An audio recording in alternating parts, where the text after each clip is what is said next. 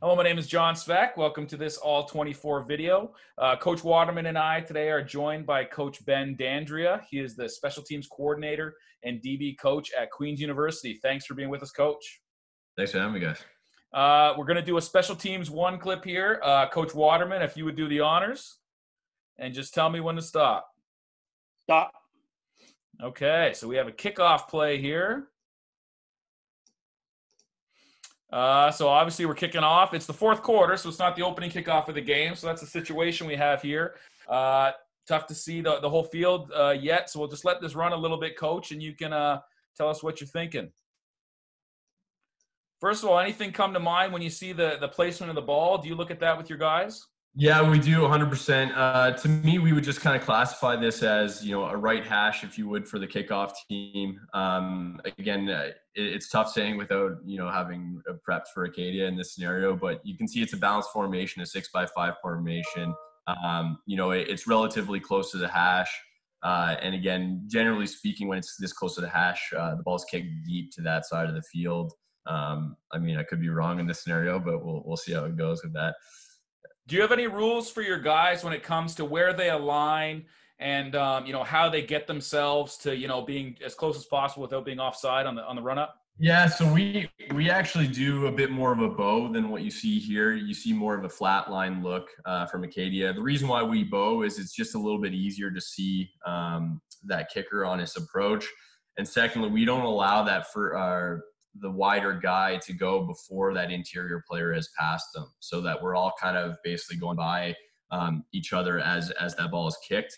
And essentially what I try to tell the guys is slow down, and I don't care if you're 2 yards behind the line of scrimmage, as long as you hit the line at full speed.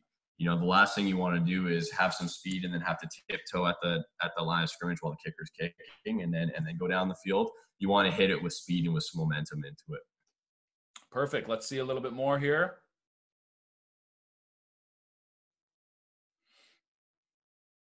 All right. So yeah, fourth quarter, squib type kick or punch type kick, whatever you want to look at. It's actually a great job there by letting that ball be fielded by the returner here. You can see it. One of the back row players here, has an opportunity to field that ball, but he actually just lets it go through. And instead of trying to field it, he goes and looks for the next most dangerous man. Let the guy that's designed to handle the football. And squib type scenario, it's very difficult to get a return. It's the timing's all messed up on the kickoff return side of things. Generally speaking, the ball isn't placed where it is. And a lot of the time is your kickoff return players, their eyes are drawn to the ball because first things first, you got to make sure you secure possession. So, it looks like everybody on the KOR unit has done a pretty good job here on the return side to realize, okay, that's not my playable ball. I'm going to fit in and try to make a return. So this is what we would call a mayday situation on the KOR side of things.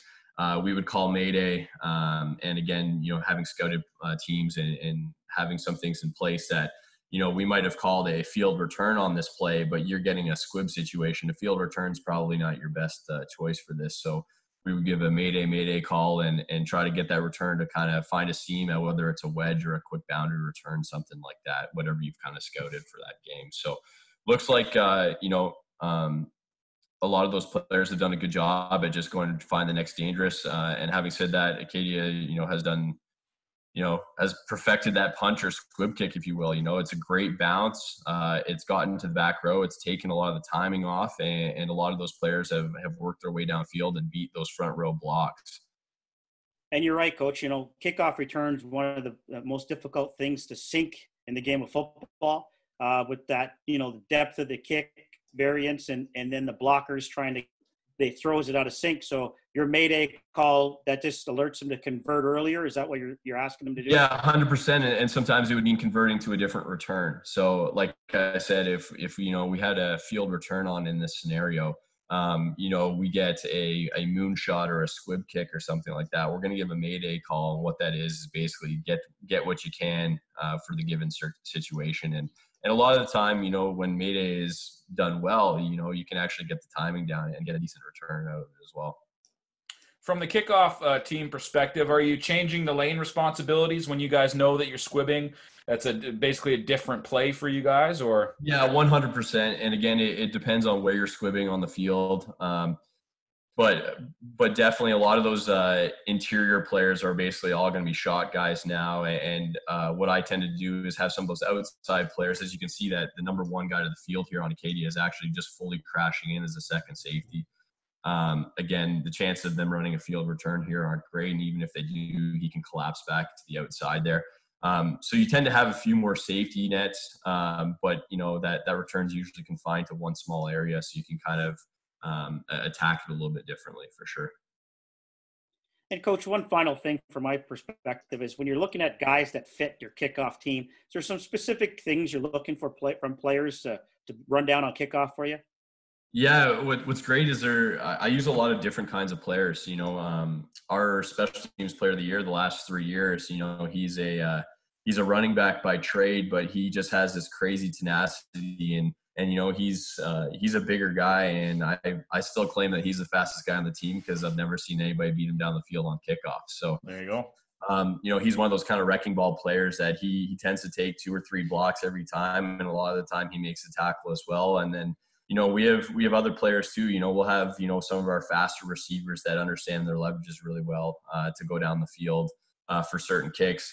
To me, speed is a ton, and it's not necessarily your 40 time. It's how well you're moving down the field and how well you're avoiding blocks, and again using your leverage. And to me, kickoff is one of the most aggressive teams you should have. If your guys are kind of sitting and waiting on the kickoff team, you could be in trouble, because that's when those seams start to pop up, and usually that guy that's getting the ball on the play is usually pretty quick. So our guys, we have, if you will, what we call the limestone wedge busters. We just have guys that will be going down and just kind of wreaking havoc and trying to get down there as fast as they can while avoiding blocks. And then you have the other guys that are great smart football players that'll come in and fill in different scenarios. Those are those want to guys, eh? We call them those guys that want to get down there and make that play. You got to have those. 100%. Yeah, that dog pulling on the leash kind of thing. Yeah, that's it. Oh, that's phenomenal. Thanks again for being here with us, Coach. This has been a great one clip. Good talking football with you. Yeah, thanks, guys.